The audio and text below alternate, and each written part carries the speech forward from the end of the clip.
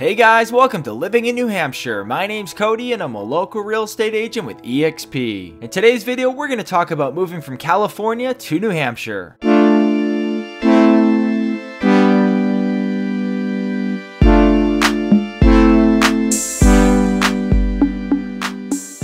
It's tough to argue that California has the best weather in the country, while New England has the polar opposite. So what's the point of comparing both states? Weather aside, both California and New Hampshire have a similar landscape. Both have beautiful coastlines, large mountains, and access to major cities. You can almost think of New Hampshire as a smaller, less populated version of California. While in theory it sounds good, there needs to be a strong enough motive to justify leaving the Golden State for the snowy East Coast. Let's dive into some of the reasons that making the move could save you a lot of money, maybe even enough to buy a second winter home in a warmer climate. We'll start off with the obvious one, and that's taxes. State income taxes in California vary depending on the amount of income you earn. However, those making over $48,436 per year pay 8%, all the way up to 12.3% for those making over $625,370. While New Hampshire has no state income tax, keep in mind they do have a 5% tax on income from dividends and interest. Now, the next one might not affect everyone to the same degree. However, it's nice to know that New Hampshire won't be making you pay taxes every time you go shopping in a store. Anyone who's ever visited a state with sales tax knows the feeling when you look at your receipt and forget you're no longer in New Hampshire. While California isn't the highest in the country, their sales tax rate of 7.25% isn't a number to overlook. Before we get into housing, let's address the elephant in the room. It's true that New Hampshire has high property taxes, but based on the home prices in California, you'll likely pay a lot more each year for a standard single-family home. Since the property tax rate varies depending on the town or city you live in, it's difficult to give one number. However, the average effective property tax rate in New Hampshire is 2.05% compared to the statewide property tax rate in California of 1%. For example, if you owned a home in Manchester with an assessed value of $300,000, you'd pay roughly $5,300 per year in property taxes, whereas the same home in California would be $3,000. But let's be honest, purchasing a $500,000 home in New Hampshire is much different from one in California. While that might get you a condo in Glendale, in Manchester you could purchase a nice 3-bed, 2-bath home with a garage and a large fenced-in yard. That's because the median home price in New Hampshire is $396,000, whereas in California it's almost $730,000. We won't go too in-depth with jobs in this video since many people are working remotely nowadays. However, for those that are still commuting, it's important to consider travel time. According to data, the average commute time in New Hampshire is 27.3 minutes, whereas in California it's 29.3. For anyone that's been to California, you know that number is almost impossible to achieve, especially if you're traveling during rush hour. For the most part, unless you're commuting to Boston, the traffic in New Hampshire is extremely light. This makes it very easy to plan your day since getting from point A to point B is a breeze. With less cars on the road and significantly less people, New Hampshire and much of New England continually have the best air quality in the country. According to usnews.com, when it comes to healthcare, California ranks slightly higher than New Hampshire despite having 2% more of their population without health insurance. It's also not surprising that their obesity rate is 5.6 times lower than New Hampshire since residents can enjoy outdoor activities year-round. The last cost to compare is groceries. Whether you're shopping for yourself or an entire family, it's important to take into account all aspects of living in a particular place. According to bestplaces.net, California ranks as a 105.1 compared to the US average of 100. Surprisingly, New Hampshire ranks slightly higher at 107. However, in reality, it comes down to your personal eating habits and the type of food you purchase on a regular basis. And that wraps up the video, guys. I hope you enjoyed this one, and if you did, be sure to leave a like, comment, and subscribe down below. And as always, if you're thinking about moving to New Hampshire or you just have any questions, I'll leave my contact info in the description below. Thanks for watching.